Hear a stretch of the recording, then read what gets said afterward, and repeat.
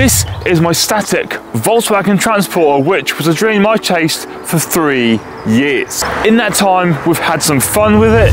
Yeah, can I order exactly what the car in front of me ordered, please? Hiya. Request? Unusual, yeah. We've changed its appearance. We've come down to G-Sign to change the look of the van. We kept the police happy by making it road legal. Don't forget, we slept in it too. Just woke up, I feel really cold. But the Transporter has been accepted into its first ever car show, and we need to get it ready for it because as it stands, I don't think it's anywhere near car show worthy. The wheels are curbed, the indicator's full of water. It's not quite shiny enough for my liking. This wing mirror is held on with duct tape. Door handles are really tatty. The number plate holder is broken, and it's bloody dirty. Realistically, besides machine polishing, we haven't got a massive list of jobs to do on this thing, but they still need to be done nevertheless. With regards to our awful 1552s, we've got another solution to get them looking nice, but we aren't going to address it in this video, but stay tuned because we're going to get them sorted and we're going to see an old friend of ours. I'll give you a clue. It's white. It's a pickup truck. I didn't own it for long and I put some lovely BBS wheels on it, but we'll save that for another video. So let's move on to the next problem. Coming around to this mirror then, there's actually a bit of a story behind this. Now I think these have got like aftermarket, like brackety hinge type things, which make them fold in. And I was driving, I hadn't long bought the van, I was driving down the side road and someone hit my bloody wing mirror. Oh my God, this tape's pulled all the paint off there. Oh, for God's sake. Oh, I've just made more work for myself. So I hit my wing mirror, I taped this cover on, and now the paint has come off this edge. And now it looks absolutely awful. So that's another thing we're gonna have to get sorted. Looks dreadful, but this mirror cap has been stuck on. All the clips look like they've been broken previously and they're just stuck on. So we're gonna have to stick it back on ourselves. There's always something, isn't there? I've managed to get myself a mastic gun, so we're gonna have a go at sticking this mirror cap back on. So I'm gonna put plenty of Tiger Seal in here.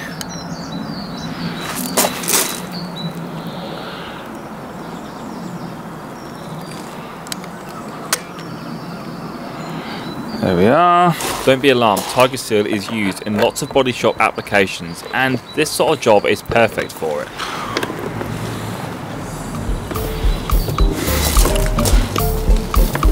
The Tiger Seal is going to set off really hard, so we need to make sure that we get the wing mirror put in the perfect position so when it dries it looks factory fresh.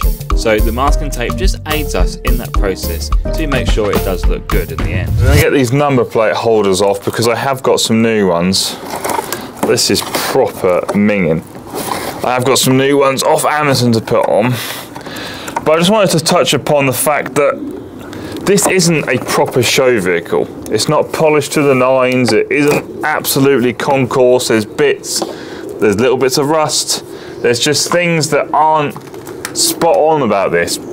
So it's not technically a show car. But I do feel better about the fact that lots of cars that do go to show cars aren't really show worthy at all. So mine isn't that bad of a standard. It is slammed, it does look cool, it is nice, but it's just not proper show car spec. So don't come at me when you're at Tuck to saying, Ollie, that's not show quality, that's not this, it's not that. I know. I tell you what does really irritate me, it's like this number plate holder has just been held on with 4 screws. Why would you do that? There's already holes in the back designated for number plates to go on, but someone's thought, well, I don't know, we'll drill 2 more holes in the actual body of the van and make it look awful, make it start rust. Make it start rust? Let it start to rust. You watch, there'll be some bloody number plate sticky pads on here next. Oh. What is the point? 4 screws and some freaking sticky number plate tape. Where did they think this thing was going to come off? Some people, oh my God, they're just stupid. I also feel a little bit like I'm cheating because I'm taking the car to car shows that I haven't actually built. Now, I know at the end of the day it doesn't really matter. It's just showing off a cool vehicle, but I haven't built it. I'm not taking credit for someone else's work. I'm literally just showing what I own. I think I might get a Guinness World Book of Records for changing number plates and taking the longest amount of time to do so. But the new plate is going in the back, it's looking good, and then all that was left to do, once that was clipped in, was do the same for the front. But don't worry, I won't bore you with that one. Just show you that we've done it, because if I didn't show you, it wouldn't have happened. One job down, and you've probably noticed, if you're eagle-eyed, that the grille is out at the bottom here. Now, the grille just slots in there, which would be great if it actually clipped in, but it doesn't clip in. So I wonder if there is some clips missing on the bumper that receive the clips on here. The previous owner's solution was a screw through the front, which isn't not very OEM, not very good, and just a bit rubbish really. So I wondered if we could get that fixed on there the right way. But say, I don't know if there's something missing on the bumper to actually receive this. Even if we stuck it in, I think that would look better than having a screw on the front. Using my trusty bottle of Auto Finesse Finale, we got the plastics clean, ready for the Tiger Seal. I applied a generous amount to the plastics initially, then went back and applied even more. Like I said earlier, this is a common application in the body shops to use Tiger Seal. I'm sure there's lots of transporters that are held together by using this method. So I put up the grille to the bumper, it received it nicely, got it in place where it should be, and then I put the screw back in just to give it a firm grip.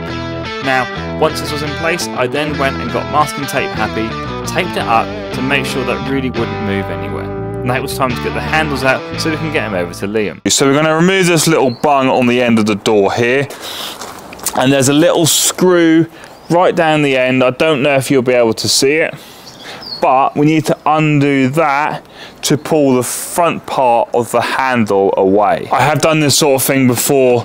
I used to work in a paint shop. I haven't done it for a long while.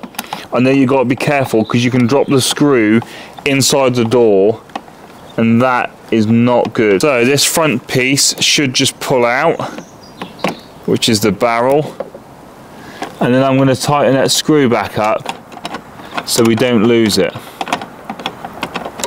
So first piece out, and then we have to flick the cable off the back of the handle. Then we should be able to pull this back and then